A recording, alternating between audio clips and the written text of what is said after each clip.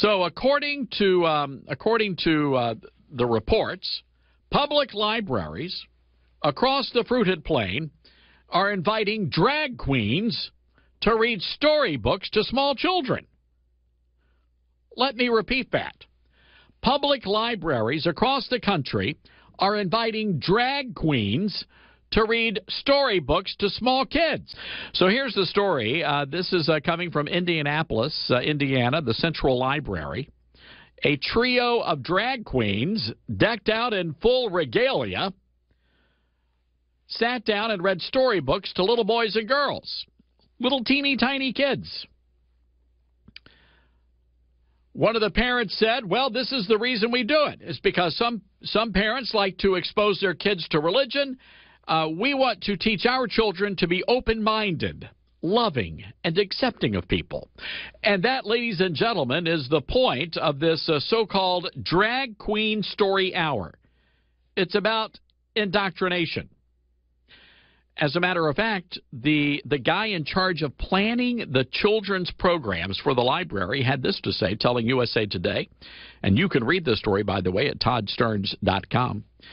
Stephen Lane, he says, I want kids to experience just the fun of being around drag queens, the creativity, their style, their expression of individuality. Well, that's all well and good if they're on their own dime, but they're not. Because, ladies and gentlemen, you and I, the hard-working taxpayers of America, are footing the bill for this nonsense. These programs, Drag Queen Story Hour, are paid for with our tax dollars. Prices surging more than they have in 30 years, and there doesn't seem to be an end in sight. CNN reporter Matt Egan, he's live in Paramus, New Jersey this morning. Matt, the October inflation report just released. Tell us about the data and what's behind this. I mean, how much of this is the comeback of the economy post-pandemic? Well, Eric and Jim, this is a historic inflation report and is landing just before the holidays. Now, everyday Americans are getting squeezed by higher prices, and unfortunately, the numbers are all moving in the wrong direction. Consumer prices were up by 6.2% in October from the year before.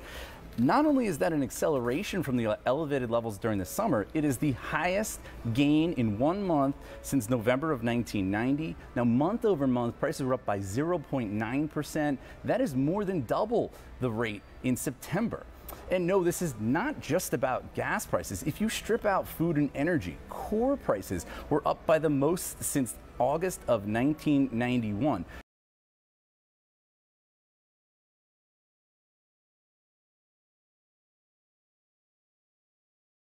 Is there hope?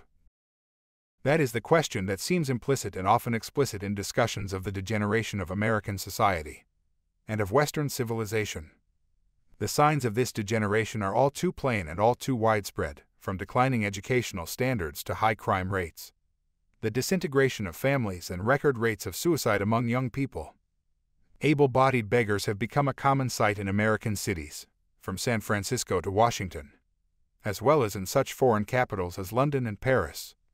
Senator Pat Moynihan recently pointed out that handgun murders in New York City are now 30 times what they were half a century ago. Racial polarization has also become far more common on elite college campuses than it was 30 years ago. And segregated living arrangements have been created by college administrators who publicly proclaim their devotion to diversity, almost hourly. Perhaps worst of all, much of the degeneracy of our times is not merely tolerated, but celebrated. The ugly, ignorant, and barbaric lyrics of rap music have been sanctified by benedictions in the columns of the New York Times and by doctorates teaching at Ivy League universities. Multiple murderers are mourned at their executions, and a child molester on the faculty of Stanford University had a medal struck in his honor after he committed suicide when confronted with his crime.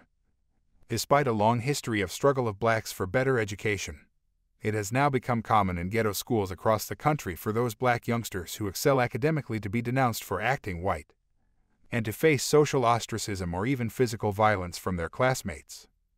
The dangerous notion that some categories of people are guilty until proven innocent has been creeping into our legal system, along with the sophistry that double jeopardy is not double jeopardy, if it is cops who were acquitted when we wanted them convicted. The barbarians are not at the gates, They are inside the gates and have academic tenure, judicial appointments, government grants, and control of the movies, television, and other media. The question of the hour and of the next century is whether all this can be turned around. History shows that degeneracy can be turned around because it has been done in the past. But the real question today is, will we turn it around, or is what we are doing likely to make matters worse?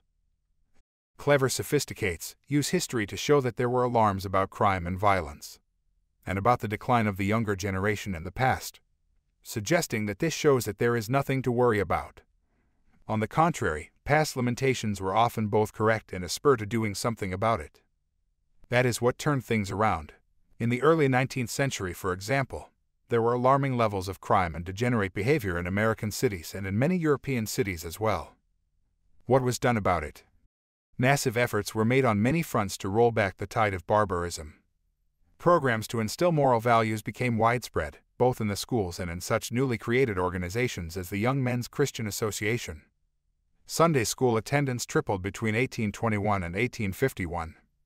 The first real police forces were organized in cities across the United States, and mass movements to get people to stop drinking likewise spread across the country. The per capita consumption of alcohol, which had been going up for decades, fell by 1850 to about 1/5 of what it had been in 1829. Not surprisingly, crime rates began to drop in the middle of the 19th century, and continued to fall on into the early years of the last century. Studies of crime in London, Stockholm, and Sydney show similar trends, during the era of what the intelligentsia today refer to sneeringly as Victorian morality. We have grown so used to crime, violence, and other social degeneracy increasing that it may be hard to realize that improvements in all these things have occurred for long periods of time in the past. The homicide rate in the United States declined from the time national statistics began to be collected in the early 1930s until the 1960s, when the bright ideas of the Anointed began to be applied in the criminal justice system, the schools, and elsewhere in American society and in Western civilization in general. Virtually everything that was supposed to make things better made things worse. Worst of all, the assumptions and social dogmas of the Anointed reigned supreme, from the schools to the colleges, and in all the media. What has failed is accepted without question by so-called thinking people, and what worked is disdained as being out of touch with the times. The situation is not hopeless, but it is grim, and if nobody does anything to turn it around, it can become hopeless.